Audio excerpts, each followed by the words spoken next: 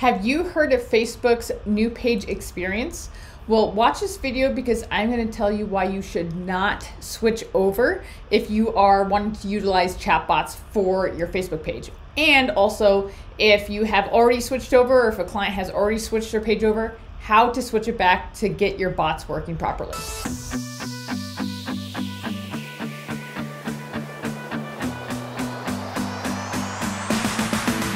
If you haven't heard about this, Facebook has a new page experience that they have been rolling out to pages. And what this is a way of a layout and a way of the Facebook page to look and function a little bit differently. If you haven't heard about this, you're not the only one. I only heard about this a couple weeks ago because I kind of was thrust into the middle of knowing about it because a new client of mine has the new page experience. So if you have experienced this, comment below if you have. But today I'm going to go over a few things. One, why you don't want this, how this will make it so bots will not work, how to know if a Facebook page already has been swapped over to the new page experience, and more importantly, how to switch back, and also things to keep in mind when you switch back, because it's not just a simple switch back and you're good to go. I guess first I'll talk about what happens or how do you know about it switching. So one, you can manually switch it over if you want, or what happens is Facebook will alert the page owner to switch. So that's the two main ways to switch to the new page experience. So you'll see here, I'm going to share my screen here. So you can see that this looks like a regular page right now, right? But it says switch into bot, I named the original bot tactic. Switch over to this page to start managing it. So here's one of the big issues I have with the new page experience. First of all, you cannot get access to it from a Facebook business manager. You can't get admin access. So with my new client, I couldn't access it for admin. It wouldn't show me all the options. Actually, I have that here. I was actually going to show you. So if I try to add a page, request access to a page, see if I have this here. Now, if I click here, you can see there is no admin access. There's only partial access. So I can't even get admin access if I wanted to, right? And you need, as we all know, you need admin access on the page to have the ability to connect a chatbot to the page. So this is problem one, right? The only way though that you can get admin access to the page that's on this new page experience is if the page owner or an admin on the page adds your profile to the page as an admin. Now the big downside of this is you will then start getting all the notifications for that page in your profile's notifications. It's the most annoying thing ever, especially if you have a page that gets a ton of notifications. I've always wanted, and you've been able to add your profile as an admin for years. And with some clients, they've tried to add me that way. I'm like, no, I'll request access from my business manager because I did not want to have my profile attached to the page. I want my business manager attached to the page.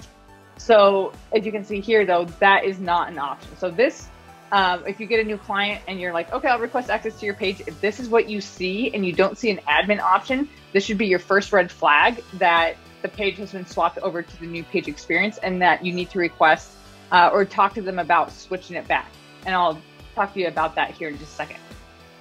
So once it's in the new page experience, you can hit switch now. And then you'll see it looks exactly, for the most part, like the page did before. But there are a few options here. The first thing you'll see is the admin tools. This is it.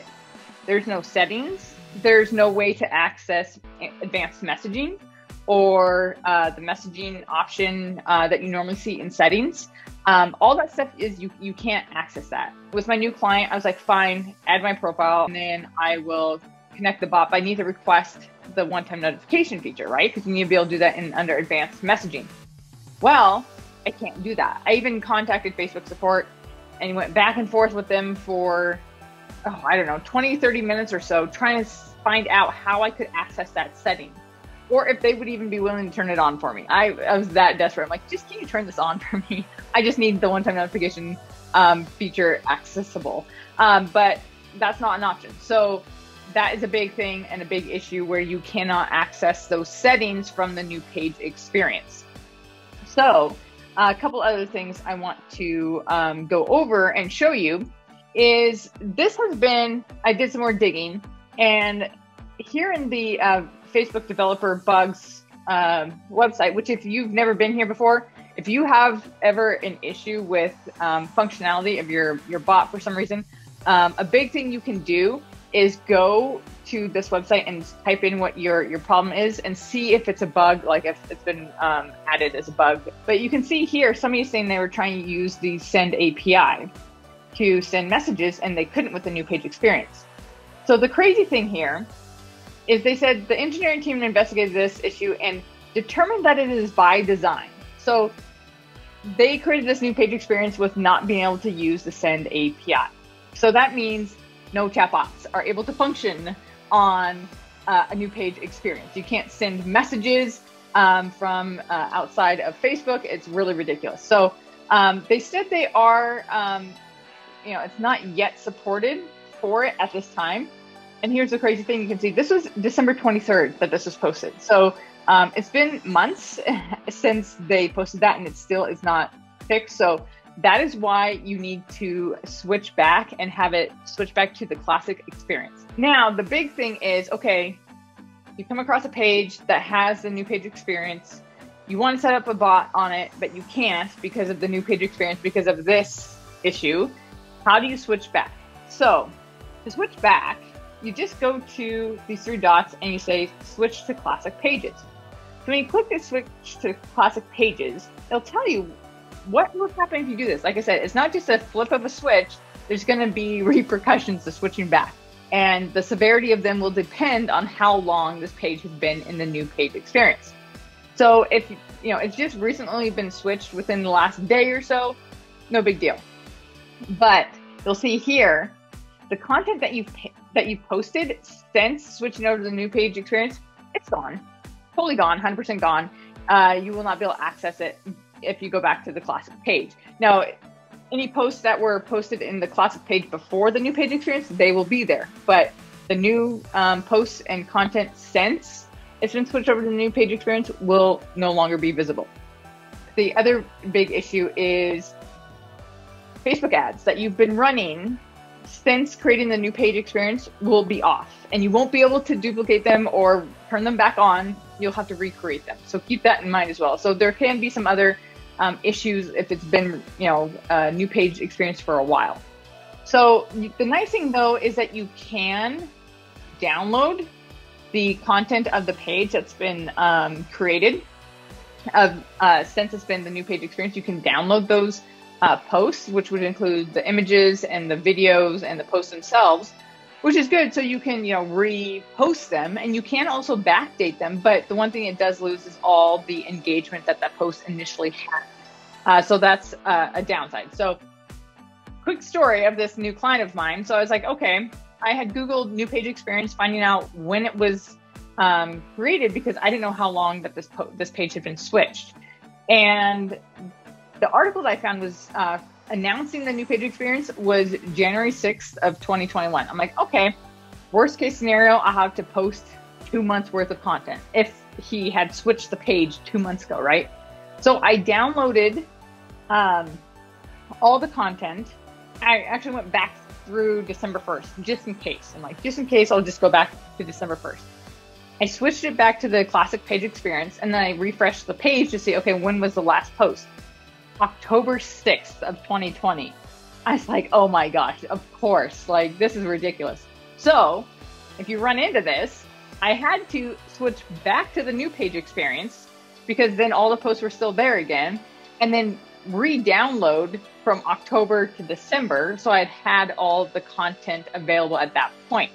So then I switched back to the classic page, and then I've spent a number of hours reposting content, backdating it. You can also choose to have it not show in the newsfeed, which I found out after I started doing it, when somebody commented on a post saying, why are we seeing this post from November? So you can remove it from the newsfeed. But the other potential benefit is some of the content that's more evergreen, that, wasn't a post that wasn't, relevant to that date or whatever, I've been able to repost it as new stuff, and it's getting a lot more engagement. And then I'm also able to, since I'm managing the page, able to, invite those people to like the page. It's getting a bunch of shares and comments and stuff. So that's always good to, just continue to repurpose that content. But that is the big downside, though, of switching back, is that it will delete all the previous posts. That's the big thing with these new page experience. Again, I haven't heard anybody else really bringing this up at all. My first actual knowledge of this was somebody in my course posted in our private group saying, hey, I can't respond to people in live chat. And I was like, refresh permissions, see if there's some other bug going on. And lo and behold, it's because the client had switched to the new page experience and pretty much made the bot not functional. So it's not being talked about a whole lot, but that's why I'm making this video, to try and get the word out. So that way, one, it saves you time and hassle of trying to figure out what is going on. I've seriously spent hours with that new client trying to figure out what was causing it. So it was, I couldn't get access to the page, and then I couldn't get the one-time notification to be set up. So hopefully this will help save you that time. And then also, now that you know how to switch back and what you need to do in order to switch back to the classic page, with being able to download the content, and then you can go through the Creator Studio and then just repost that content and backdate it if you'd like. So anyways, hopefully this was helpful. If you have any questions at all, please post them below, and I will try to answer them the best that I can. So I guess that is it. Have a good rest of your day, guys. Okay, we'll talk to you later. Bye.